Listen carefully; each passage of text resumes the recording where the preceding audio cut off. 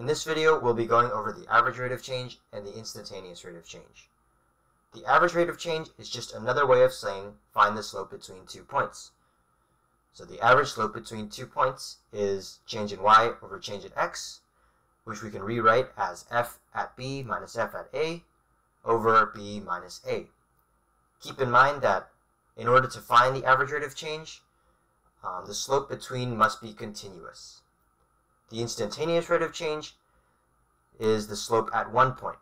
So if we take the derivative of a function at a point C, then we'll get the instantaneous rate of change. I went over that pretty quick, so let's go over some examples. Here we're given the function f of x equals x cubed plus 3x squared, and we're asked to find the average rate of change on the interval -2, 0.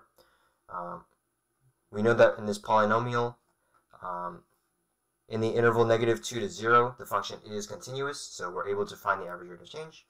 And to do that, all we do is find the slope between the 2 points.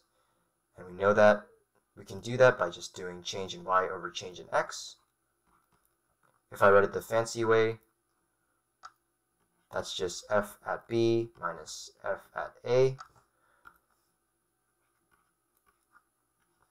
over b minus a.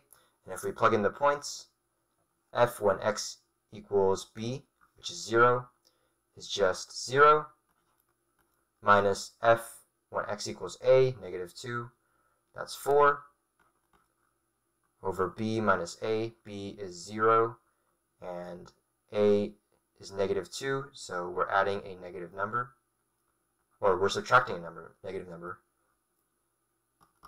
and we get -4 over +2, and that's -2. So -2 is our average rate of change on the interval -2, 0. So now we're asked to find the instantaneous rate of change at x equals -1, and to do that, we know that we need to take f of x and get its derivative, so let's just write f of x here. F of x equals x cubed plus 3x squared. Then we take the derivative. Using the power rule, we get 3x squared plus 6x. So then if we plug in -1, f prime at -1,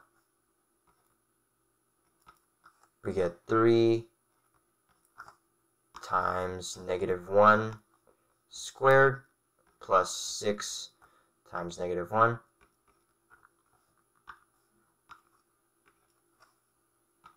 So that's 3 times -1 squared is just 1, minus 6, because we multiplied 6 by -1, and that's -3.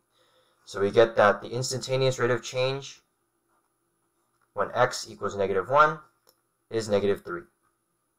The average rate of change and the instantaneous rate of change will help us discover what the mean value theorem is, which we'll talk about in our next video with the extreme value theorem. If you have any questions, leave them in the comments, but if not, I hope you found this video helpful.